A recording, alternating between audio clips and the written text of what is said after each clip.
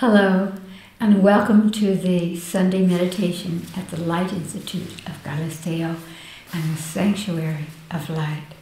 For those of you who are joining us for the first time, we divide our meditation into 3 parts. In the first part, we ask our divine higher self to take a form for us so that our consciousness can align to that energy in us that's beyond our small vision of who we are. So we ask it to take form. We ask our higher self to touch our body. We bring the higher self into our body and we sit in meditation. I'll make a little Om sound so that you can push the button on your apparatus and meditate for as long as you like.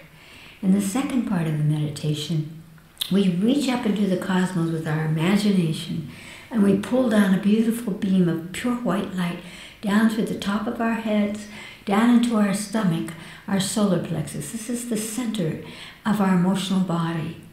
And from there we laser that light out across the planet and back into the sky. And we just continue that form of breathing. We breathe in, we draw the light down, we exhale, we laser it out across the planet and back up into the cosmos. And that takes us into a very peaceful and deep meditative state. In the third part of the meditation, each week people suggest how we could take our meditative energies and extend it out into the world. This week, we're going to extend energy through our hearts.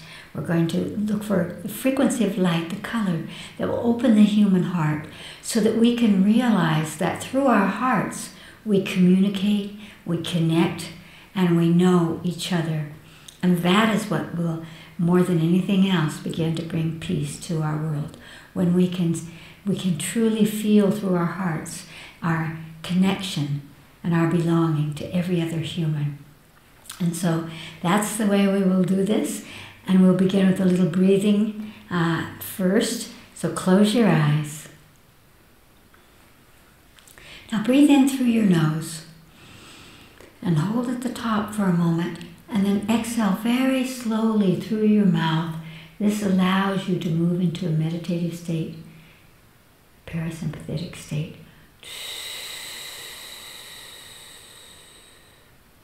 Once again, breathe in through your nose and exhale slowly through your mouth.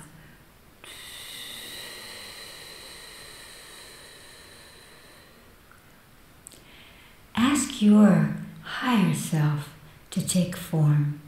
It's the intuitive essence of your soul. It's your own inner voice and wisdom. Whatever form it takes, it could be a rainbow, a light, a being, a tree, an animal, an equation. Ask it to take a form for you at this moment.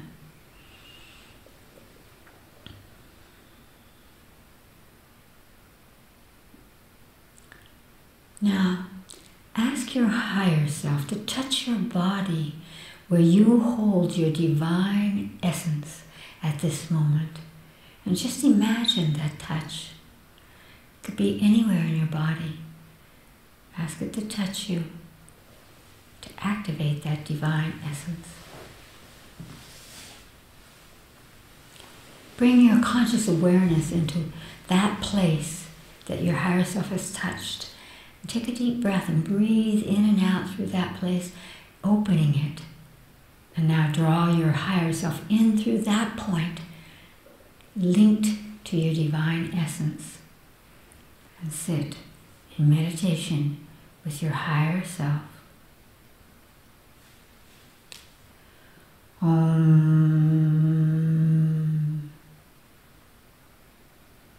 Reach up into the cosmos and imagine that you are pulling down a beautiful beam of pure white light down through the top of your head, calling it, magnetizing it through you and to you, down into your stomach, your solar plexus, and from there, laser that pure white light, the fastest frequency, out across our planet to awaken that quickening back up into the cosmos.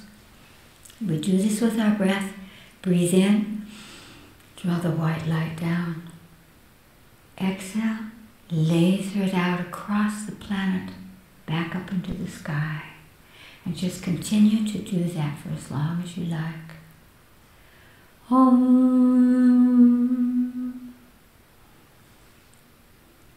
Imagine you could bring all of humanity into your mind's eye and ask humanity what frequency of light will communicate and activate the opening of the human heart to connect, to recognize, to belong.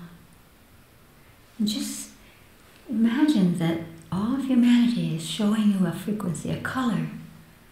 See what that color is at this moment that will activate and allow us to wield the highest octaves of the human heart for the healing of ourselves, each other, and our planet. And now again, reach up into the cosmos and pull exactly that color of light down through the top of your head, down into your solar plexus, and laser that beautiful light out.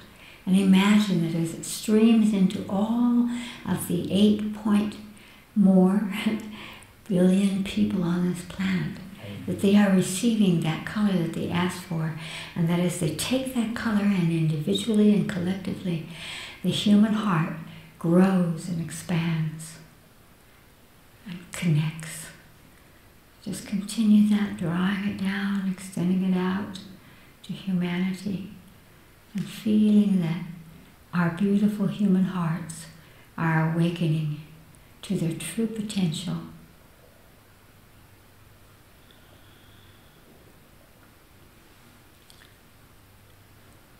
Oh.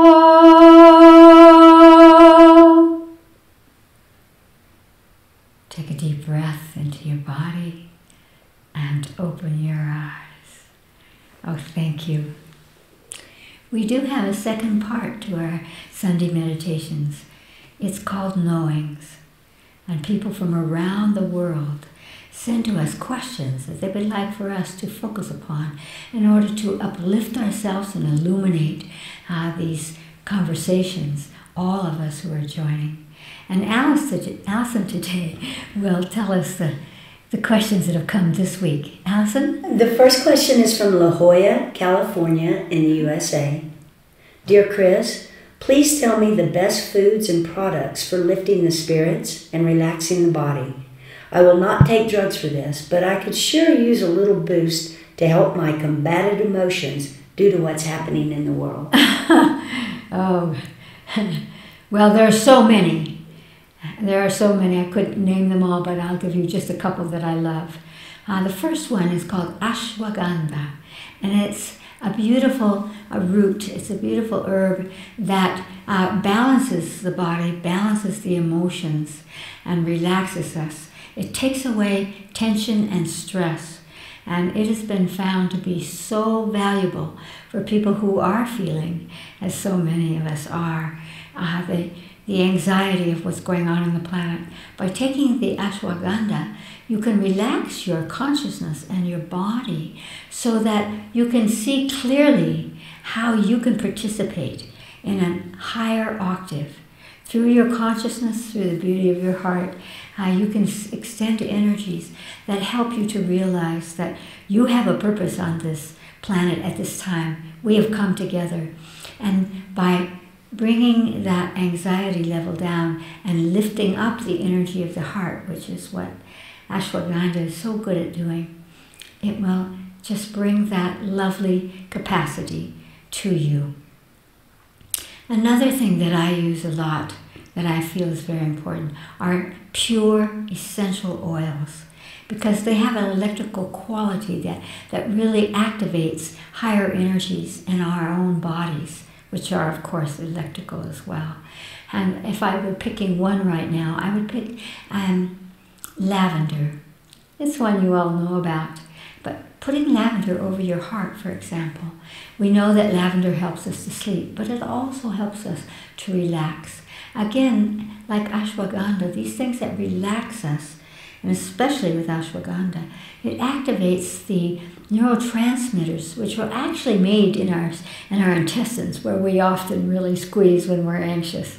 And of the neurotransmitters serotonin and L-dopa. And those are the ones that tranquilize us. Those are the ones that, above all, make us feel happy. And we need that. Then another one that does make people happy, that does the same thing because it activates that serotonin and L-dopa, is cacao. Now, cacao is the unroasted coffee, chocolate bean. And it is a wonderful feeding to the body. It feeds flavonoids that again affect the emotional body, affect the nervous system.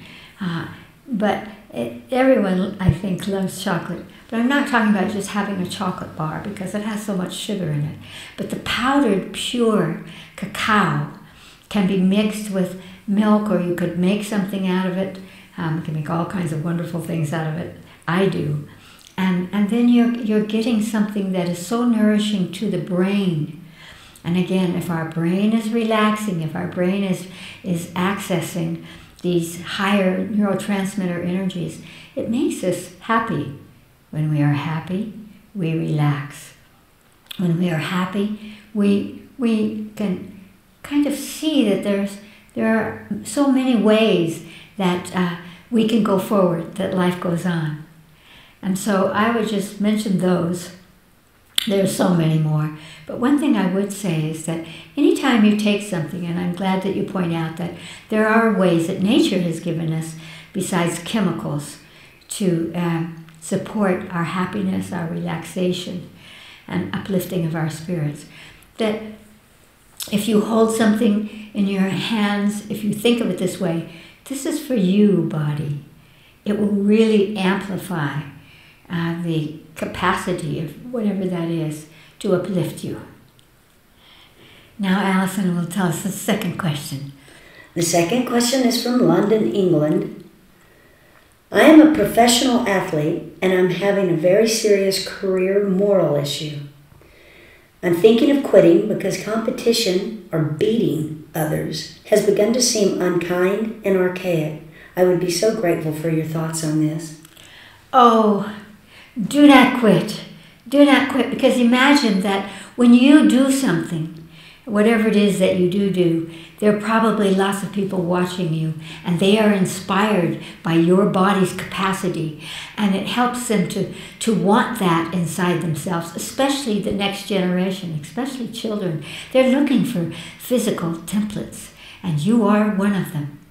And there is a way out of this problem, and that is that this idea of competition can be shifted through your consciousness. Instead of seeing the others as the ones you have to beat, two parts. First, let them go and think about you're beating your best record, that you are encouraging your own body, just like you would be encouraging other people, children and others, to try to go beyond what they think is their limit. And so, come on, body, you can do this. Let's do something new and even best ourselves today. So if you hold it about you, winning for you, for your body's capacity to teach you that you can go on better and better, higher and higher, faster and faster, that will save a lot. And the second part of that I really love is seeing your opponents, not as the ones you have to beat, not as the maybe even the negative competition that you might feel coming from them, but rather as soul friends who are helping you to do your best.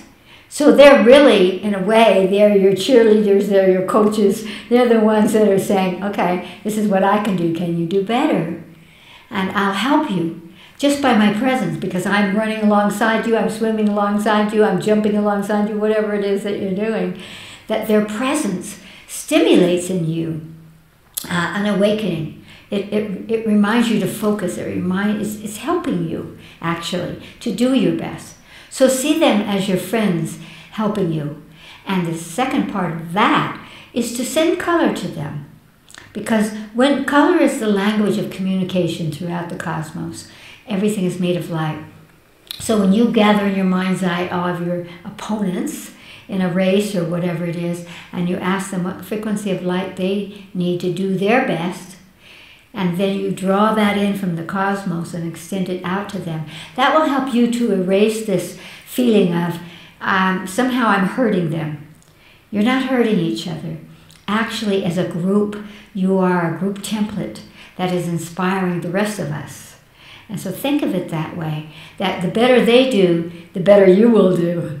Not to beat them, but because you are activating in each other to go forward, to do it better, and to push your bodies. And your bodies, because you've chosen this and your bodies are good at it, your bodies want to be pushed.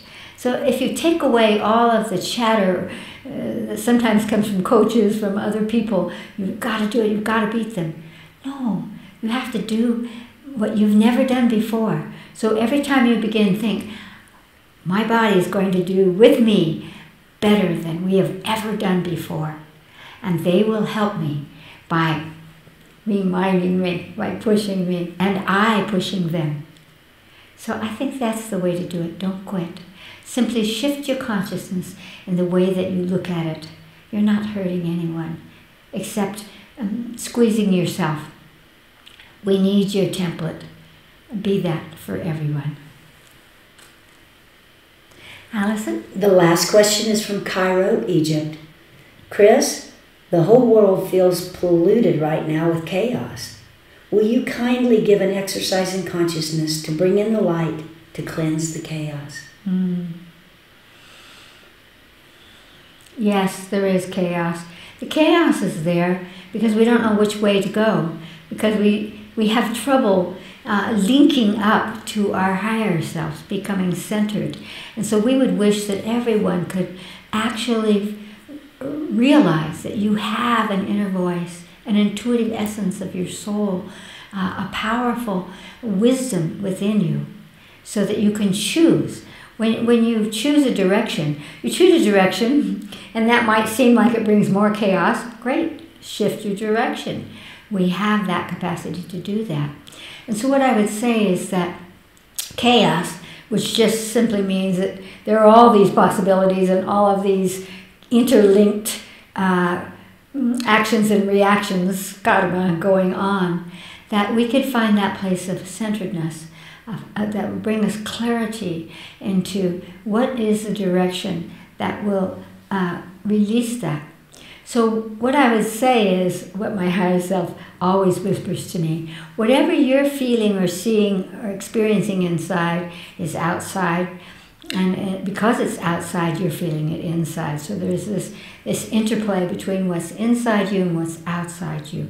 So if we want to help the chaos in the planet, that we don't know which direction we're going, but we know we need to go somewhere, especially in terms of our Earth, our beloved Earth and our environment. We have the intelligence to do this. And so what I would say is, if you center yourself so that the chaos is not overwhelming you, so that if you feel that you have a centeredness and you can look out upon the chaos and see that it's providing a lot of possibles, and then realize that through your own wisdom you can select the ones that serve the higher good, then you will be, as in my echelon group, which I hope you can join, an agent of change. So it's what we do in our lives that makes a difference in the world. So let's do that exercise to find that point of center, and so that the center is stronger than the bombardment of chaos.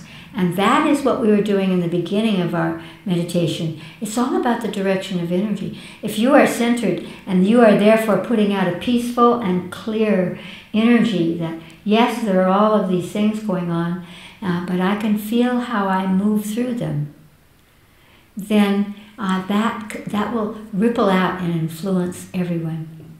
Close your eyes. Again, take a deep breath into your body, through your nose, and exhale slowly, extending out your auric field, extending out your energy. And now ask your body where it's holding that overwhelm of chaos. And you might hear a place or see it or feel it. Just focus on that chaos in you. It might be all over you. Ask your body what color it needs to dissolve that chaos within you. You don't have to take the chaos from outside you in you. there's a way to heal that, and this is it. So see or hear or know the color that will dissolve the chaos. Laser it directly into that place in your body or all over your body that is filled with chaos, overwhelmed by chaos, and let the power of light, which is the source of all, to just wash it away. You don't have to carry it. You can participate through clarity. So feel it being washed away by that color of light. And now, ask your higher self that we access in the first part of our meditation to touch a place in your body that will bring centeredness, that is a point of centeredness at this moment. Centeredness means that there is a strong core that can look out, direction of energy, can look out in the world, see the chaos, and offer up energies towards that chaos to heal it. Again, the law of energy, extending the energy out rather than sucking it in. So see where your body is holding at this moment, that core of potential centeredness. And bring your consciousness into that place. It could be anywhere. And now feel the energy of centeredness. It's calm, it's expanded. It has a kind of clarity. It's not squeezing, it has to be this way or that way. It's just a point of peace because it holds all that is.